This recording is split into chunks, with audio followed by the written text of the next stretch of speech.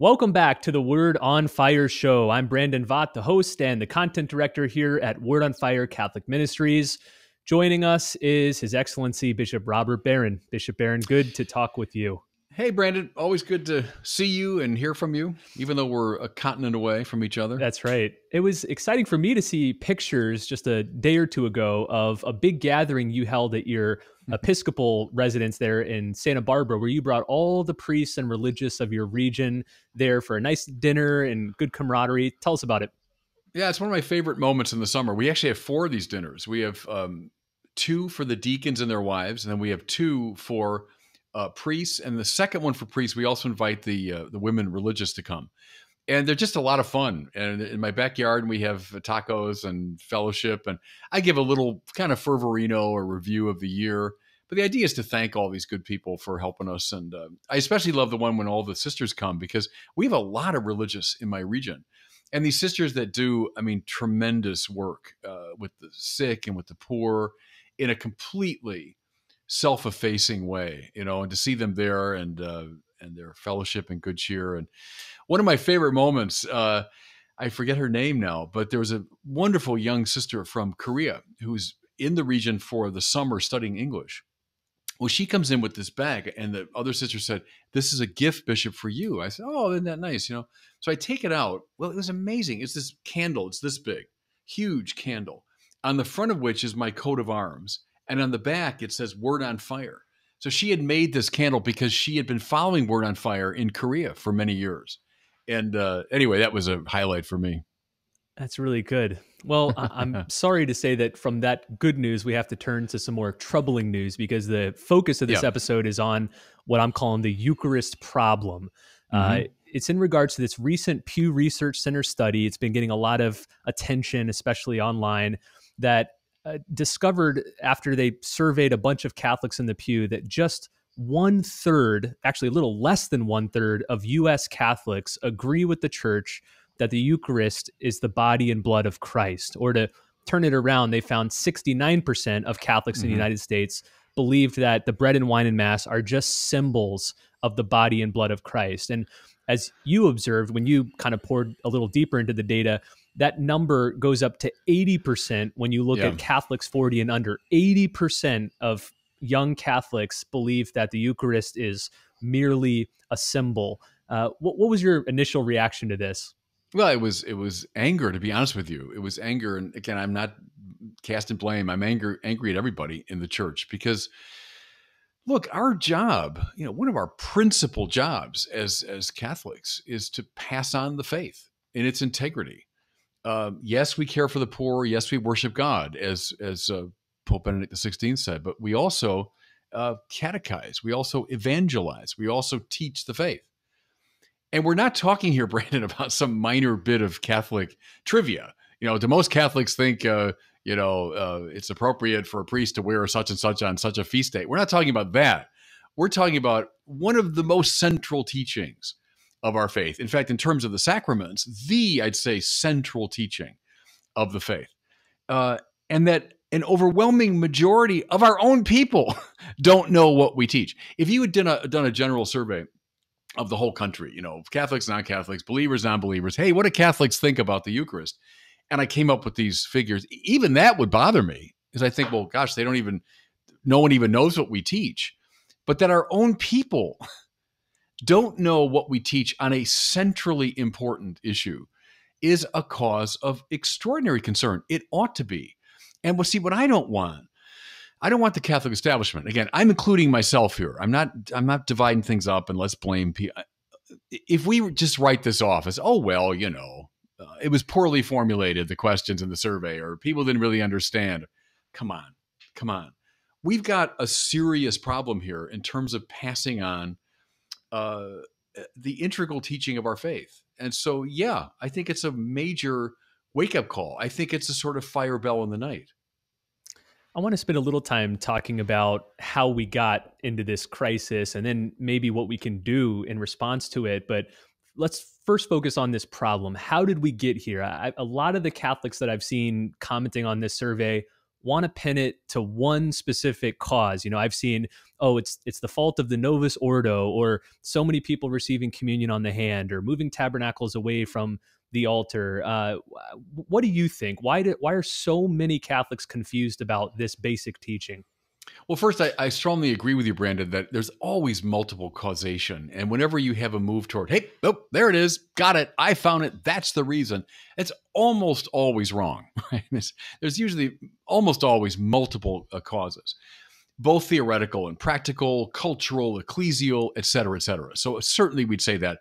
And a thoroughgoing discussion of it would involve probably hours of sharing points of view and so on. But what I go back to, and you and I have talked about it a lot, when you ask young people, what's the main reason why you're leaving the Catholic faith? They say, we don't believe the teachings. And so they point to, call it a catechetical or apologetic or intellectual reason. They don't accept the teaching of the church. I think there's been really bad catechesis around this question. I think we haven't paid careful attention to how we carry on the faith here and how we express it. So again, multiple causes, and I'll agree with that. The whole Novus Ordo thing, and that opens up a whole other discussion. And the Novus Ordo fed the spiritual lives of Mother Teresa and John Paul II. I mean, so people who had intense devotion to the Eucharist. I'm not going to say, oh, the Novus Ordo caused this problem. I think first and foremost, really bad teaching, really bad catechesis around this.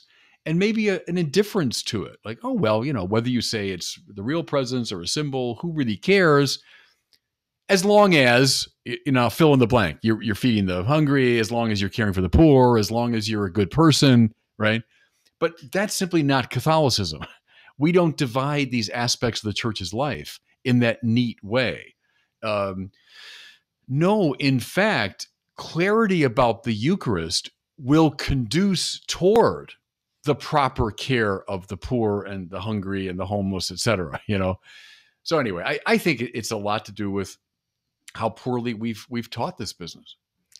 I think you've quoted your great mentor, Cardinal George, on a few different occasions when he said something to the effect of, when you lose the pious devotional practices behind a belief, the belief soon thereafter evanesces. And you've used the example of genuflecting. When you enter a church, genuflecting toward the Eucharist or tabernacle, that when we stop doing that, it has an effect on our belief about the Eucharist.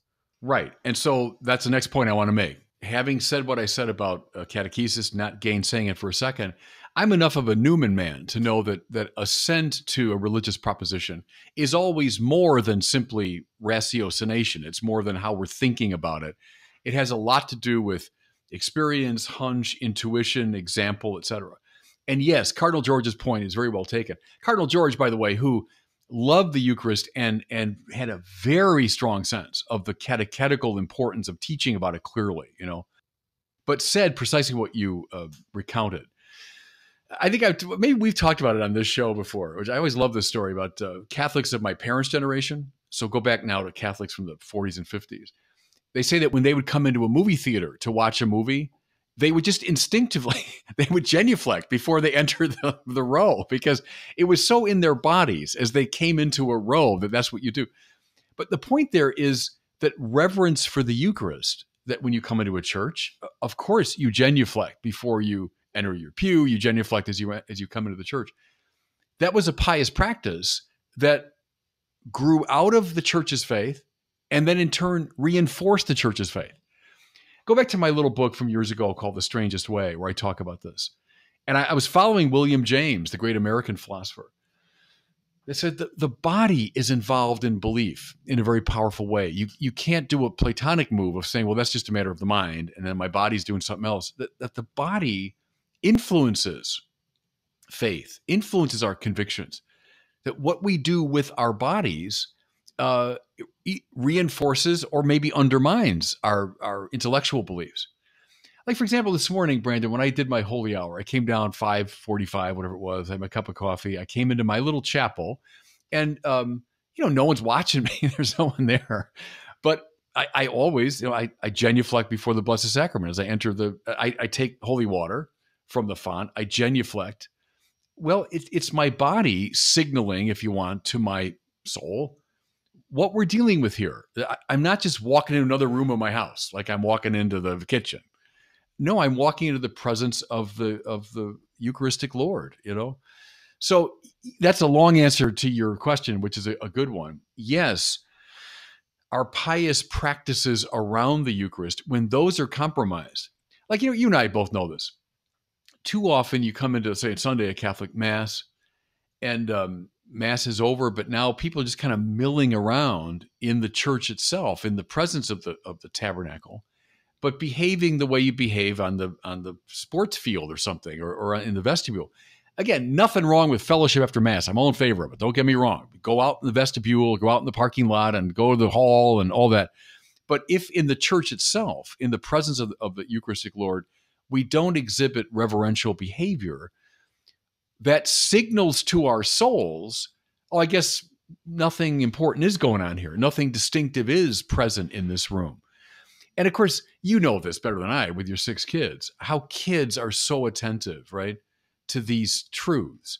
When your kids watch you and Kathleen genuflecting at Mass and praying reverentially, I mean, that's how you're teaching them the real presence. Long before they've read questions, 75 and so on of the third part of the Summa, they know in their bones the real presence. So anyway, I agree with you. We've looked at it intellectually. We've looked at the devotional problems that undergird this crisis. Let's look at it maybe spiritually. It deeply concerns me that if 80% of young people or 70% of the church in general are receiving communion just thinking that it's merely a symbol, reading that situation in light of St. Paul's line in his first letter to the Corinthians, where he says, anyone who eats and drinks without discerning the body of Christ, eats and drinks judgment on himself. What do you think that this misunderstanding of what the Eucharist is doing spiritually to the church? I mean, is it part of some of the struggles and spiritual crises we're undergoing? Sure, it's not helping at all. And you're right. That's the source of the church's, more than etiquette, the church's doctrine around the reception of the Blessed Sacrament is, it's not like, hey, it's candy at the party, everyone come and just, come on and get it. It's, we do this act of discernment, as Paul says. And someone who's in a state of mortal sin receives the Eucharist unworthily, and in fact does more spiritual damage. And so the sort of cavalier attitude toward the Eucharist, yes, it's true to say, as Pope Francis has emphasized many times, that it's medicine for the sick, etc. But see, the Aquinas distinction there is, yes, you give medicine to sick people, but you don't give medicine to dead people. And that's Thomas Aquinas, that if you're in a state of mortal sin, if the spiritual life is gone in you, so to speak, you have to go to confession so that life is restored. Then you can receive the medicine of the Eucharist. So, if just we follow the sort of inner logic of that imagery, that's what we come up with. And yes, we've certainly underplayed. Now, granted, maybe things were overstated years ago, in my parents' generation, and people were hung up on guilt and all that. But I mean, hung up on guilt, I don't think that's the presenting spiritual problem of our time. Au contraire, I mean. So yeah, you discern carefully. Are you in a state of soul worthy to receive the Blessed Sacrament?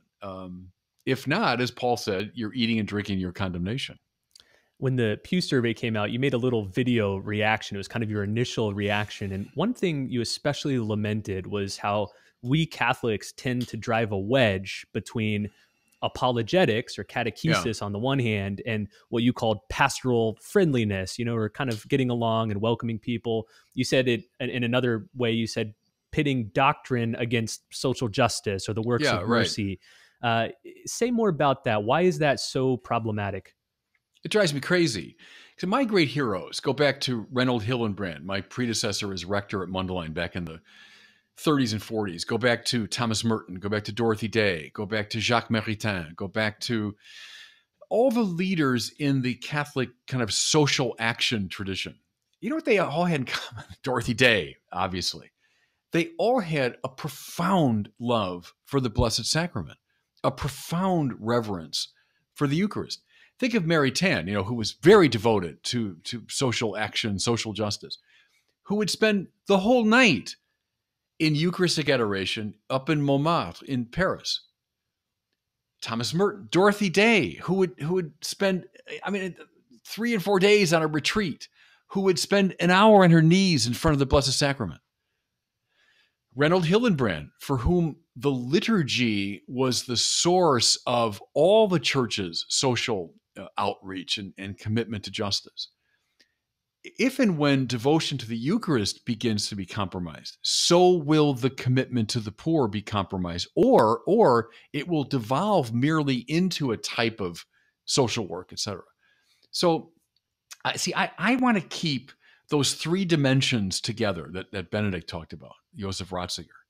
The church worships God. There's the liturgy, right? The church cares for the poor in all these different ways. Think of everything from Catholic action, Catholic charities, the Catholic relief services. All the ways that the church reaches out. And the church evangelizes. It does all those 3 things. When you isolate any one of them and you say, oh no, that's what we're all about, trouble follows as night follows day. Those 3 things, by the way, correspond roughly to the priest, prophet, king distinction. And again, don't reduce it to one or the other. Don't say we're all about priesthood, then it's all liturgy and sacraments. Don't say it's all prophecy, then there's nothing but teachers, etc. The kingly office is about bringing about the kingdom of God. That's part of it. And so, care for the poor and social justice, that's part of the kingly office. But don't reduce the church to any one of those 3. But when the 3 are in a dynamic interrelationship, and see, in the best people, in the great saints, that's always on display, it seems to me. And that's a problem. If we've lost a sense of the Eucharist, the other 2 will fall away as well. A few years back, I wrote this book called Saints and Social Justice. And so I spent a long time looking at these saints that were so devoted to the poor. And the biggest lesson I learned was when I was reading the writings of Mother Teresa and Pier Giorgio Frassati. They both said almost the exact same thing when it comes to this link between adoring the Blessed Sacrament and serving the poor in the street. Because they said, it's only when I'm able to recognize Christ behind the disguise, behind the form of bread and wine, that I'm able to recognize Christ behind the form of the poor. Yeah. And so they said adoration was like a training ground for being able to go and find him in the streets. And to your point, if I no longer recognize the body and blood of Christ in the Eucharist, I'm going to stop recognizing him among the poor. Absolutely. What made Maximilian Kolbe's great sacrifice possible? What made Edith Stein's great sacrifice possible? Both of them were intensely devoted to the Blessed Sacrament. If you said to Edith Stein, who would spend about 10 years of her life when she was a teacher, she'd spend hours every day before the Blessed Sacrament. In fact, the Dominican nuns with whom she lived reserved a special chair for her behind a pillar that she kind of liked to sit there where she could see the tabernacle. What made her sacrifice possible, her great witness at Auschwitz possible? Those 10 years before the Blessed Sacrament. Hey, it's only a symbol that we've contrived and we put together. And so, Brandon, you and I, let's sit down and let's come up with a symbol of Word on Fire. How about we get the little Word on Fire, sign, put it up on the wall, have a picture from our first filming series. Hey, that evokes Word on Fire. Great. Fine. I'm all in favor of it. Let's have a birthday party and have a symbol of the person that we're celebrating. Terrific. Nothing against it. Or at the highest levels, you're Melville, you're Hawthorne, you're Flannery O'Connor. You're dealing with symbolic imagery and language at the highest level of sophistication.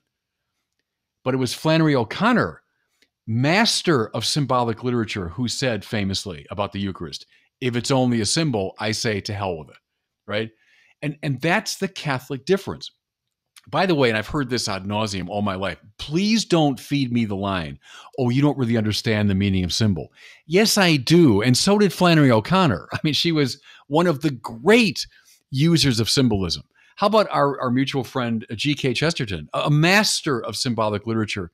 And yet when the Blessed Sacrament would go by in a procession in his little humble hometown, this big man, 300 and whatever pounds he was, would get down on his knees because he said, I knew the creator of the universe was going by. Now, say to G.K. Chesterton or to Flannery O'Connor, well, God bless them. They don't really understand the power of symbols. Give me a break. or to Karl Wojtyła, or to Jacques Maritain, or to Edith Stein. Don't patronize me with this language of, oh, you don't really understand what symbolism means. I completely understand. I love symbolism. And these great masters of symbolic literature reverence symbols. And they knew that the Eucharist is something totaliter, right? It's totally other. There's a qualitative difference between the merely symbolic and what we're talking about in the Eucharist, you know. Anyway, I'm getting wound up again, but this is a central, it's a pivotal issue in the church, and we have to keep addressing it honestly. All right, let's zoom back out here. So we mentioned in the beginning, 69% of Catholics think the Eucharist is only a symbol. They think it's nothing more than just a memorial. It evokes, Jesus' presence, and it's a symbolic way to connect with him. What do we do moving forward?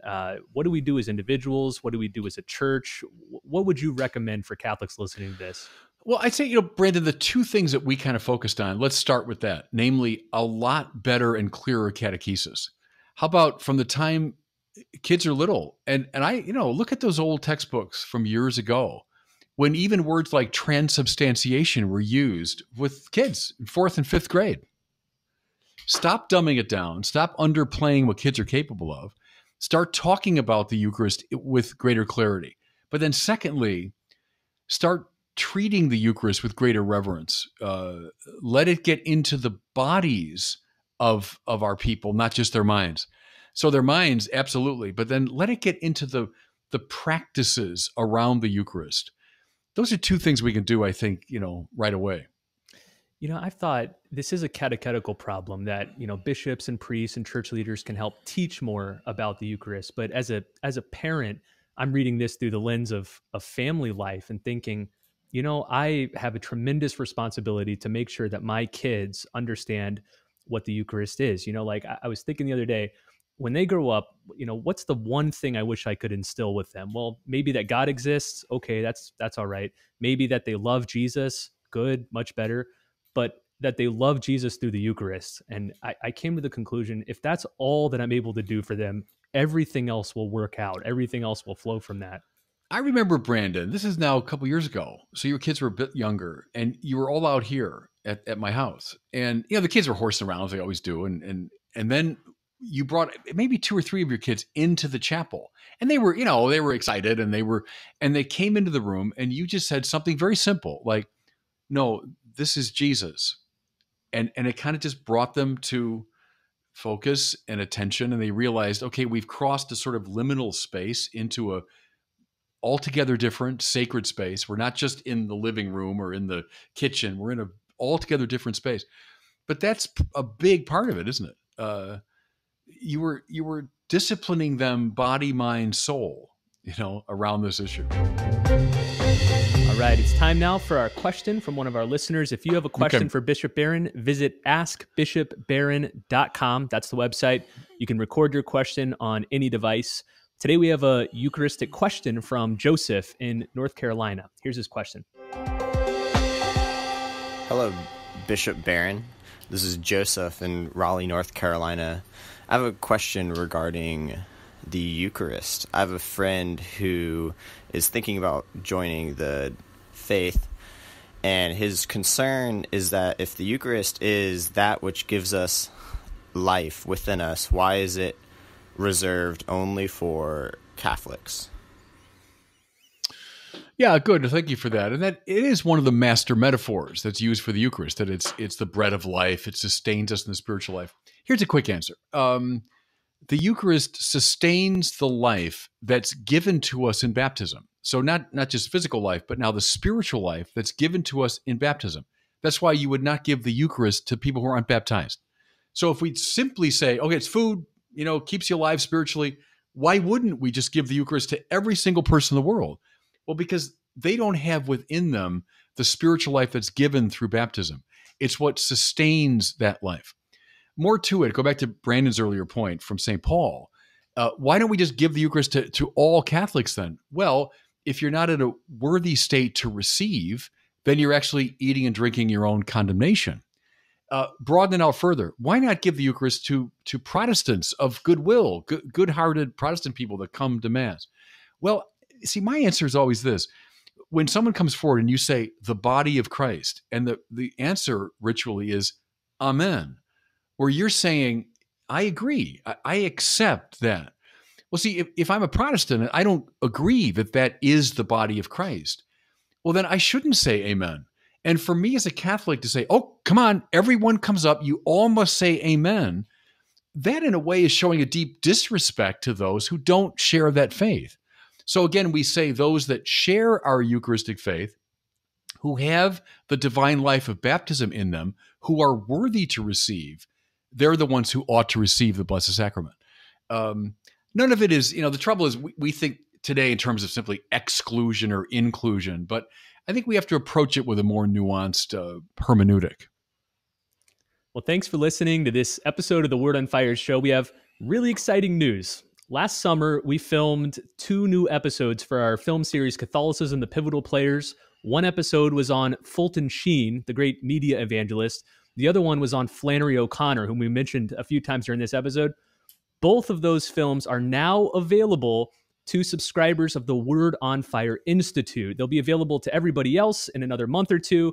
But if you sign up for the Word on Fire Institute, you can start streaming them right now, right this minute. So go to wordonfire.institute. That's the website, wordonfire.institute. Join over 5,000 other Catholics from all over the world and learning how to be a better catechist and evangelist. We've got some special resources on the Eucharist as well. But you'll get this special bonus of early streaming access to the Fulton Sheen and Flannery episodes. Bishop, I know you've said this Flannery O'Connor episode you think is the best film we've ever produced. I do. And, I've been involved with this from the beginning, of course, and all through the Catholicism series, all through Pivotal Players, the smaller films we made. When I saw it, a couple months ago, when I saw the at least near finished version, that's what I said. I think it's the best film that we've made.